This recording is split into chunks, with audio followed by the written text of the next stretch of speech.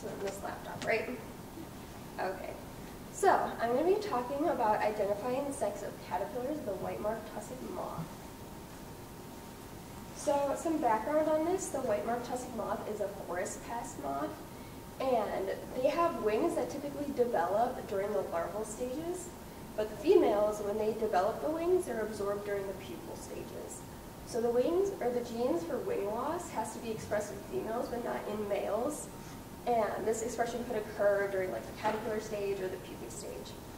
And it's also impossible to tell by just observation if they are male or female, so we have to find like a molecular way to figure this out.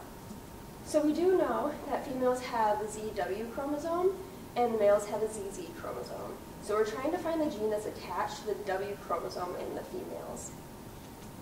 You can also see here on this slide, the males are going to be up on the left and the females are up on the right, so you can see the wing development with them too. So then, what we have to do in order to figure this out is PCR. So we're going to be making multiple copies of DNA in order to look at it and examine it. And some history about this was that Carrie B. Mullis invented it in 1983. And at first, the E. coli enzyme was used in every step of the reaction, but since they couldn't withstand the rapid heating and cooling process, it had to be replaced every single time. And then also, they also used 3 water baths instead of just like having the temperatures change all at once because they couldn't do that, so they had to manually switch it after a certain amount of time to go through. So then, thanks to technology, we found Taq polymerase, which was discovered from the Thermus aquaticus, and this could withstand the rapid heating and cooling process, so we didn't have to switch it out after every single reaction. And then we also were able to invent a thermocycler, so that manually switched the temperatures for us, so we didn't have to do the water bath thing. And then some important terms, too, for this would be a DNA, and that is what carries the genetic information in our bodies and other living things. And it has a double helix structure, so it's 2-stranded. And then we have primers, which initiate the reaction, and then it's made of about like 20 base pairs, so it kind of gets it started when we're making a copy. And then we have nucleotides, which are the structural unit of DNA. So there's A, T, C, and G are the letters that we use. And then we have Taq polymerase, which attaches the nucleotides to the DNA copy once we get that. So PCR stands for polymerase chain reaction, and that just makes multiple copies of DNA over and over and over again. So through PCR, there's 3 stages. So first, the DNA denatures. So with heating, that'll pull the double strand apart to 2 single strands. And then it anneals it, so that kind of helps attach the primers in there to get it started for elongation, which is where it connects the rest of the nucleotides to continue on through. So then PCR works to amplify a segment of DNA. It's heated, so the DNA denatures, so it separates like you can see in the picture. And then the Taq polymerase helps attach the primers to the separate strands of DNA, so that way elongation can be started, as you can also see in the picture here. So you can get as many DNA copies as you want. So then what I do personally to help out with this is just PCR by itself. So first I will fill out this sheet, and it's kind of like a recipe for a master mix is what we call it. And instead of doing individual measurements into each sample tube, we do one big mix and then pipette that into a tube. So we have a buffer, DNTPs, 2 primers that we do name there too, and then the Taq polymerase. So we do the individual amounts first, and then we multiply it by the number of reactions plus 1. So like down here, we have the names of the samples we're using, and we take those 4, we add a negative control, and then we add another one. So you get a number of 6, for example. So we multiply the individual amounts by 6 to get a total, and that's how we make our master mix.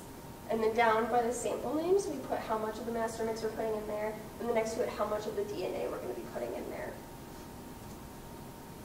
So then once we get the sheets filled out, we actually have to gather the tubes.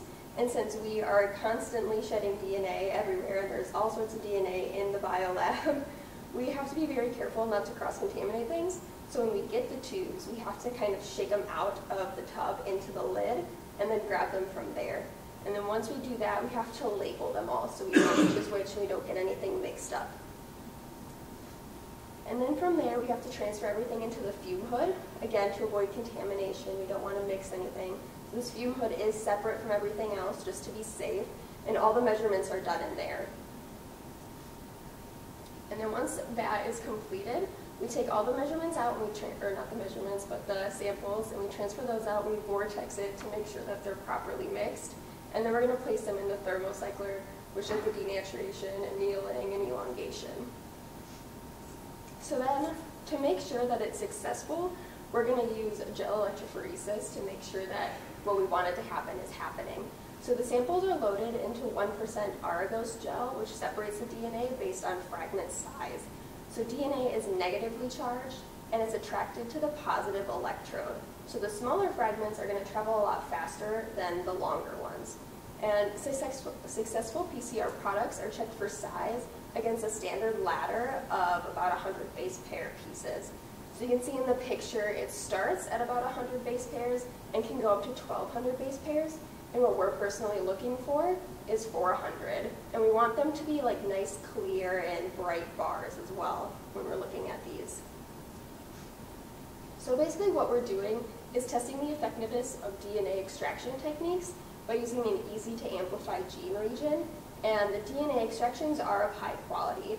So our next steps with this is that we're going to verify the W chromosome genes by using a model organism, the Bombyx mori, and we're going to extract the DNA from that and use PCR with published primers, and then we're going to test the successful primers with the white-marked Tussock moth to see if that works the same way. So yeah, and then just thank you to the McNair program and the U.S. Masters program for helping me out with this, and to Darian for letting me help him on his research, and Dr. Becky Simmons for being my mentor and being great. And that is it.